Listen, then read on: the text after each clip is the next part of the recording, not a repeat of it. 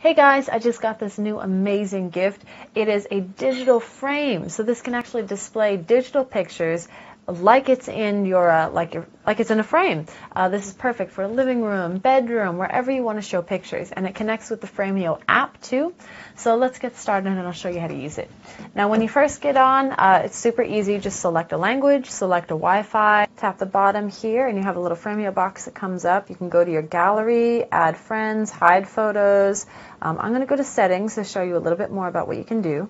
So you can edit your name, your frame location, your language, your time zone. Let's go to display and slideshow and show caption. You can turn off. Photo display order, I have it set to by date and I connected it to the Wi-Fi, so now we're ready to get started. So let's see, the first thing we do is add friends and photos, okay? So once you choose a friend that you want to add to your frame, it'll send you a code and then you input the code. All right, so pass on the code, here we go. Let's get started. I've already downloaded the app on my phone.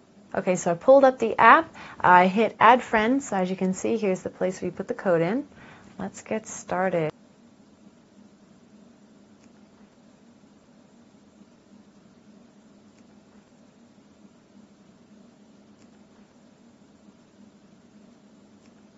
All right, connecting.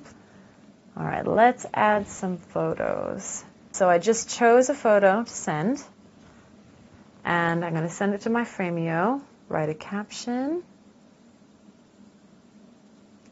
I'm going to add a caption here, sending,